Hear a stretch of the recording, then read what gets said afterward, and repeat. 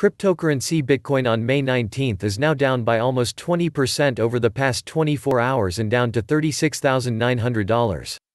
According to reports, another cryptocurrency Ethereum is also down by 26%. Earlier in the day, the world's biggest and best-known cryptocurrency Bitcoin fell about 9% to as low as $38,940.04 and slipped below a key 200-day moving average. Among other details, the other coin linked to the Ethereum blockchain network Ether dropped about 15% to $2,875.36, reported news agency Reuters. The following decline in the two most traded cryptocurrencies were sparked last week by Elon Musk's reversal on Tesla taking Bitcoin as payment, followed by other tweets that caused confusion over whether the carmaker had shed its holdings of the currency.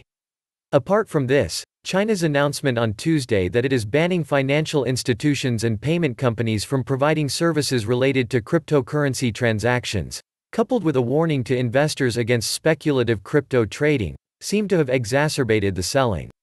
On May 19, European stock markets sank on soaring inflation numbers, while Bitcoin took another tumble after China's central bank said cryptocurrencies cannot be used for payments.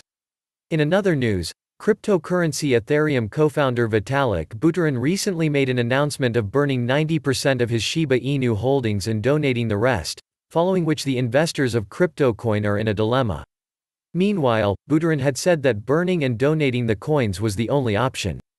Earlier, Buterin was given 50% of all Shiba Inu tokens by the coin's creators. Regarding his decision to burn the digital currency, Buterin had cited that this was the only method through which he could avoid his transactions in Shiba Inu being interpreted as actions.